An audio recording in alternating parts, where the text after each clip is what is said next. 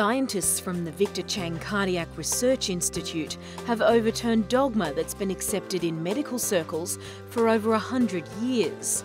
It was previously believed that heart muscle cells can only replicate shortly after birth, and the heart can therefore not regenerate. Of course, if heart muscle cells can't divide, then that really limits the way the heart can respond to stress or to injury. The ultimate aim of our work is really to try to work out what causes the heart muscle cells to stop dividing so that we can then apply means to reactivate the heart muscle cells for division so that we can improve outcomes after myocardial infarction or help even babies that are born with congenital heart defects. In mammals, the heart grows substantially between birth and adolescence, but up until now, exactly how it grows was a mystery.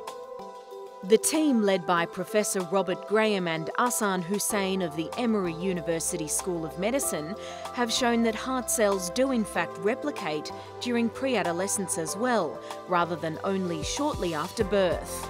And so by very carefully looking day by day by day, we found a single period in 24 hours when the heart muscle cells turn on again and they divide and they increase the number of cells by almost 500,000. 40% increase in the number of cells in a 24-hour period, and that's why it was probably missed before.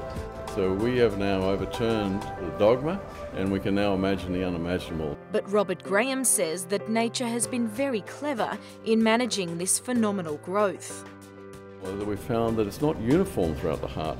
It only occurs in certain areas of the heart, and that's probably important to allow heart function to be maintained despite the fact that you've got a lot of cells dividing.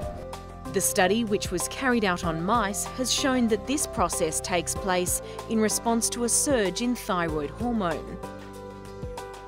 These findings suggest that thyroid hormone therapy, which is already in use, could stimulate this process and switch on the heart's ability to regenerate in older patients with heart disease.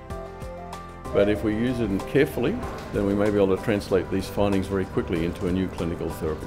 The breakthrough is the culmination of 5 years of full-time work by 2 laboratories, as well as support from key funding bodies. So we're very grateful for our funding agencies that they've supported this basic research work, and so we're grateful to the National Health and Medical Research Council, the Australian Research Council Stem Cell Initiative, the National Heart Foundation and also the Artie Hall Estate.